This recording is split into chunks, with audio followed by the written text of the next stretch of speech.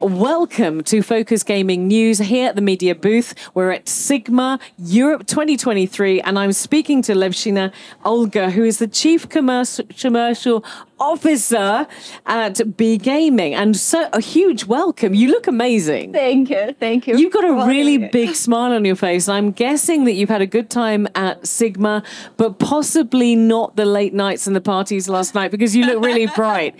Have you enjoyed yourself? Yeah, definitely. I enjoyed all the time which we spent here. I love the place. I love our booth.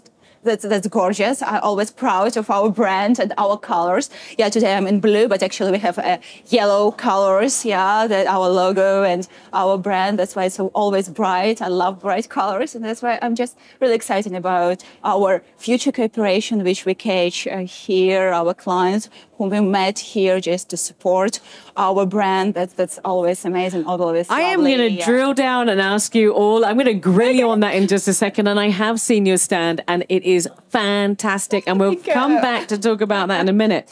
But BGaming is a creative and fast-growing iGaming content provider since 2012. So you guys are about 11 years old. We've put all the knowledge we've gained into the creation of the BGaming brand. You just mentioned the brand a second ago, which came to life in 2018. Today's BGaming portfolios includes 100+ products such as video slots, video poker, lottery, and more.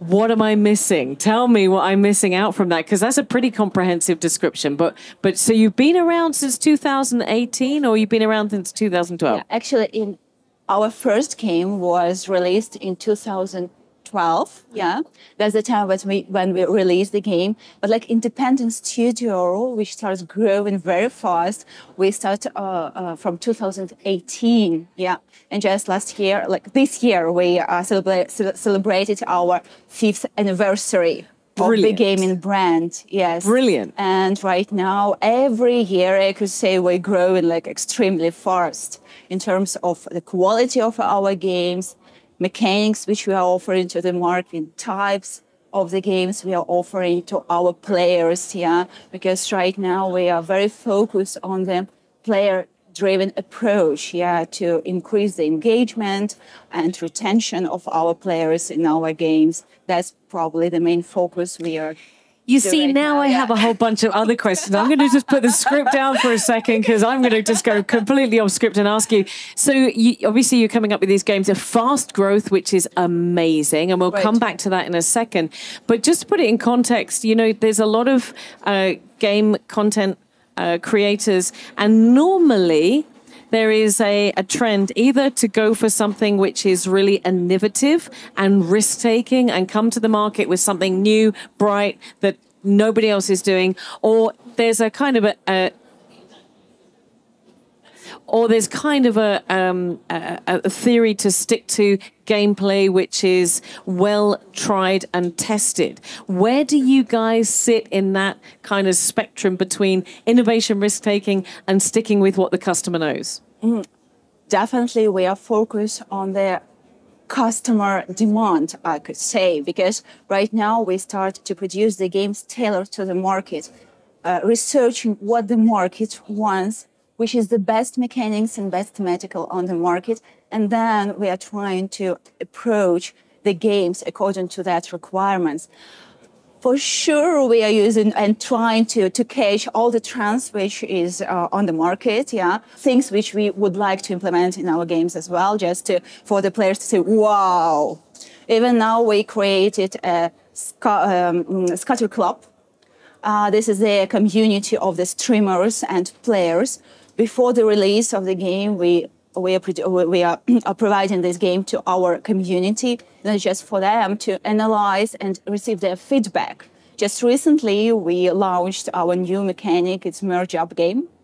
Yeah, and we received on the process of testing, we received from our community like 97% of feedback positive rating, which is really extremely higher. And even the figures right now prove our theory that these games will fly, yeah. That's fantastic.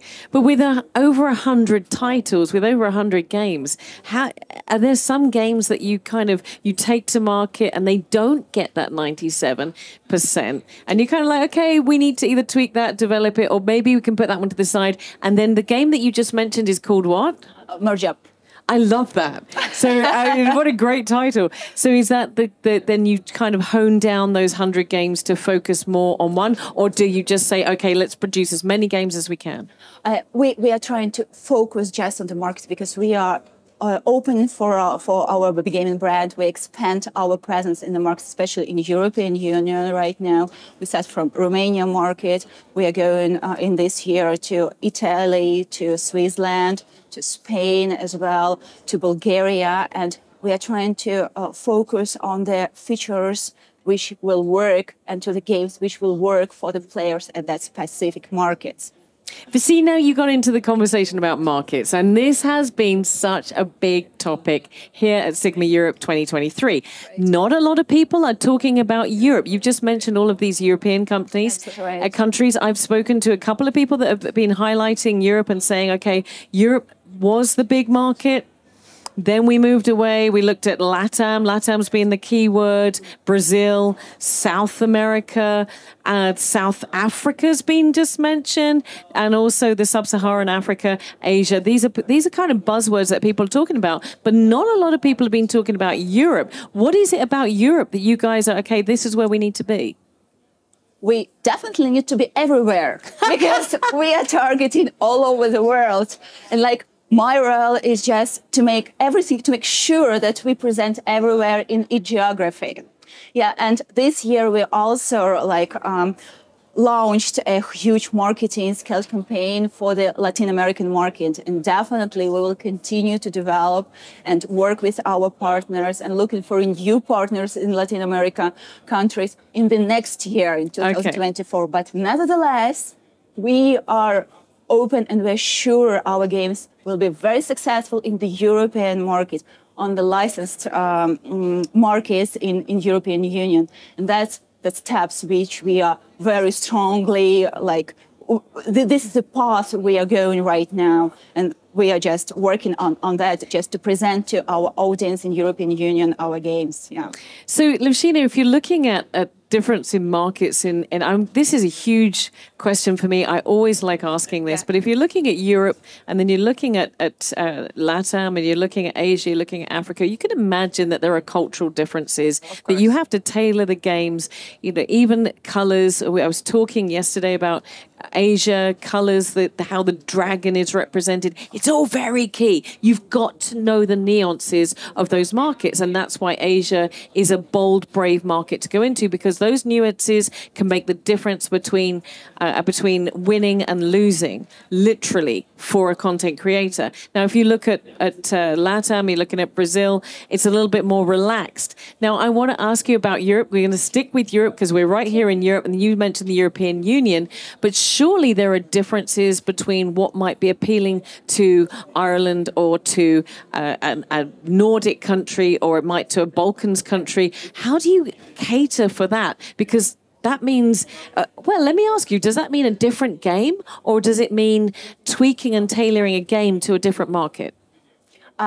Right now, we are trying to offer to the players trendy games, yeah, which might satisfy the needs of the players. Let's say if you are focused on Europe, of the European players, just to receive, to increase the engagement, retention. We are working on the personalized lobby for the players. But at the same time, we understand that some games will be better working with some features, with some visual content on the thematical matter will better working, let's say in Italy, but this game will not work with the exactly RTP, but this game will not the same successful, let's say in Greece, yeah.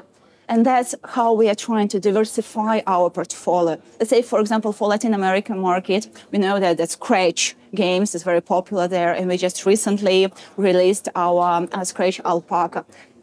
This is the Scratch type of the game is pretty new for the gaming portfolio, but as we are focusing on that market, we are trying to provide for the players what they like, what they will be ready to play, and just be happy to do that, And that, of course, is crucial to success. Right, exactly. Absolutely. That's what we're thinking of. So let's come back to the stand.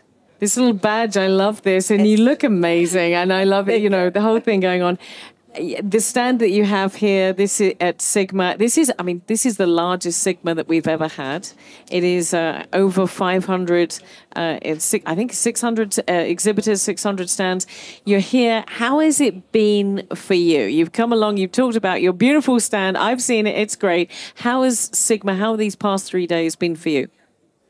I could say those days we make more stronger relations with our existing partners because, as I mentioned before, we participate almost everywhere the SiGMA events with our stand. That's why we are strengthening our partnership. In terms of new partners, we are in the future, we already signed the agreements with PokerStars, with Betfair, with the Flutter Group, with the Jerba. This very, very huge, significant names in the iGaming world as well. And here we shake the hands finally and go ahead with them, with the brands. Probably that's the main idea for us to be here, to show that we are strong, how we are growing, what new we can provide for our existing partners in the market. That's, I could say it's pretty successful event for us as usual. Yeah. Well, you're not the first person to say that. They're not the first person to say, who sat here talking to me and said, SiGMA Europe is all about solidifying and making those relationships stronger rather than, it's been a whole year of business. We're at the end of the year. This is where we've been talking to our customers and now we get to meet them face to face and just say, I'm so glad we're doing business together. So, of course, we're at the end of the year. We've just got a few weeks left before 2003 is all over. So I'm going to ask you the same question as I've asked everybody else. What has been the single biggest highlight for 23 for you?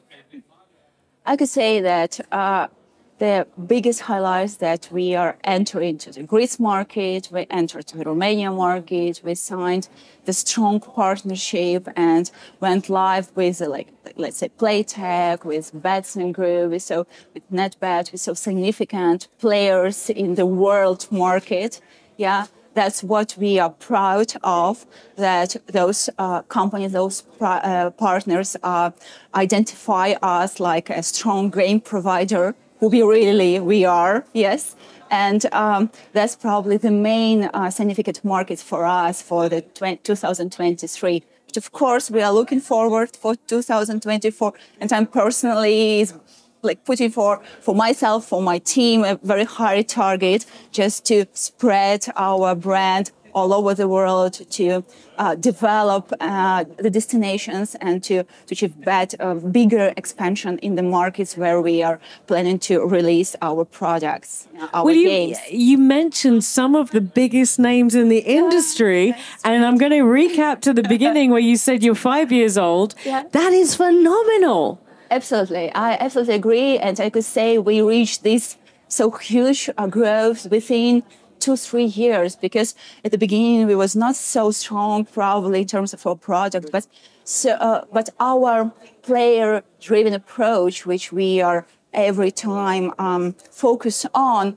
that helps us to make the name, to make the brand awareness between among our players and of course among the B2B so well-known brands like I mentioned before. Yes, as I mentioned. I am so pleased for you, and I really, really wish you all the very best for 2024. Let's sit down at the end of next year and see how the year goes. I'm cheering for you. I hope it goes really well. Thank you. Thank you so much for your nice wishes, for your nice words, and really we are very proud that you invited us here just to say how we are successful in this year. Thank you one more time. Thank you. Thank you. Great.